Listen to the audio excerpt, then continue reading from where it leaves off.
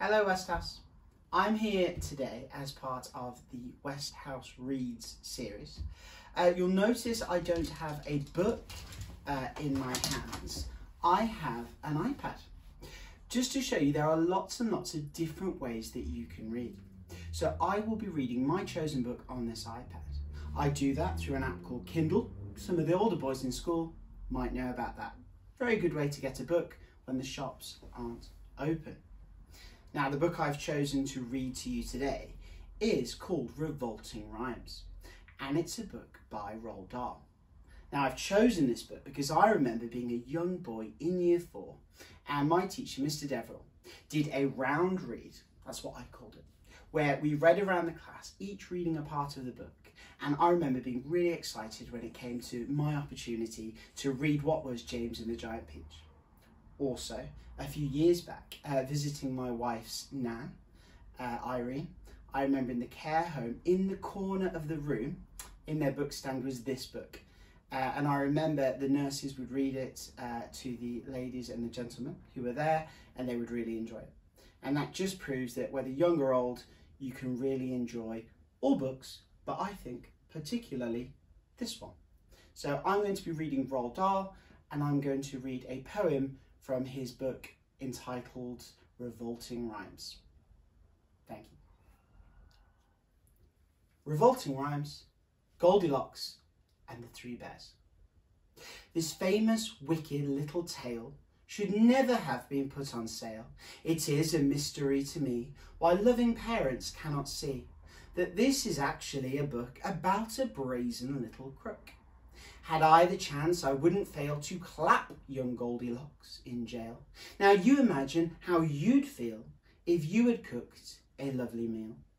Delicious porridge steaming hot, fresh coffee in the coffee pot, with maybe toast and marmalade, the table beautifully laid. One place for you and one for Dad, another for your little lad. Then Dad cries, "Golly gosh, gee whiz, oh cripes, how hot this porridge is. Let's take a walk along the street until it's cool enough to eat." He adds, an early morning stroll is good for people on the whole. It makes your appetite improve. It also helps your bowels to move. No proper wife would dare to question such a sensible suggestion. Above all, not at breakfast time when men are seldom at their prime.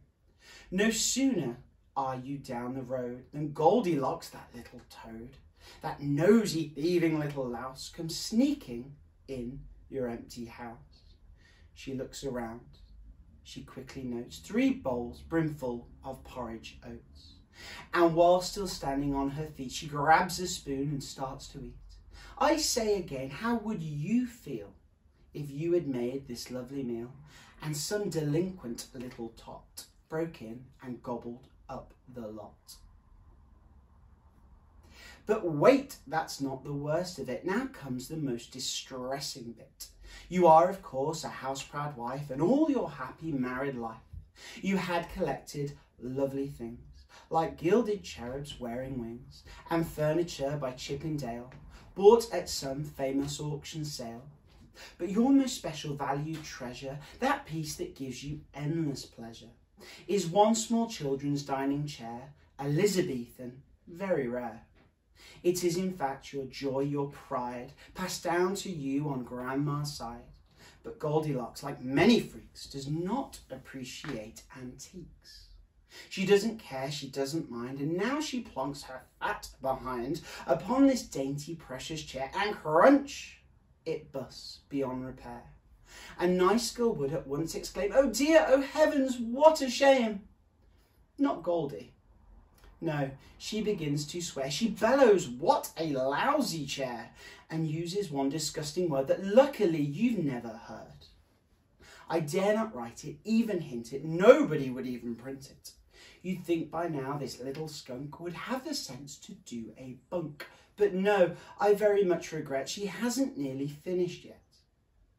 Deciding she would like a rest, she says, "Let's see which bed is best." Upstairs she goes and tries all 3. Here comes the next catastrophe. Most educated people choose to rid themselves of socks and shoes. before they clamber into bed, but Goldie didn't give a shred. Her filthy shoes were thick with grime and mud and mush and slush and slime. Worse still, upon the heel of one was something that a dog had done. I say once more, what would you think if all this horrid dirt and stink was smeared upon your elder down by this revolting little clown? The famous story has no clues to show the girl removed her shoes.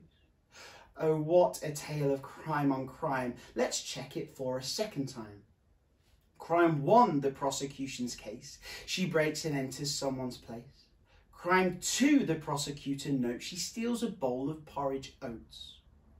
Crime 3, she breaks a precious chair belonging to the baby bear. Crime 4, she smears each spotless sheet with filthy messes from her feet. A judge would say without a blink, 10 years hard labour in the clink. But in the book, as you will see, the little beast gets off scot-free, while tiny children near and far shout, goody good, hooray, hurrah! Poor darling Goldilocks, they say, thank goodness that she got away. Myself, I think I'd rather send young Goldie to a sticky end. Oh, Daddy, cried the baby bear, my porridge is gone, it isn't fair. Then go upstairs, the big bear said. Your porridge is upon the bed. But as it's inside Mademoiselle, you'll have to eat her up as well. And that is a rather different take of Goldilocks and the Three Bears. I hope you enjoyed it. I enjoyed telling it. Bella enjoyed listening to it. And I'll see you soon.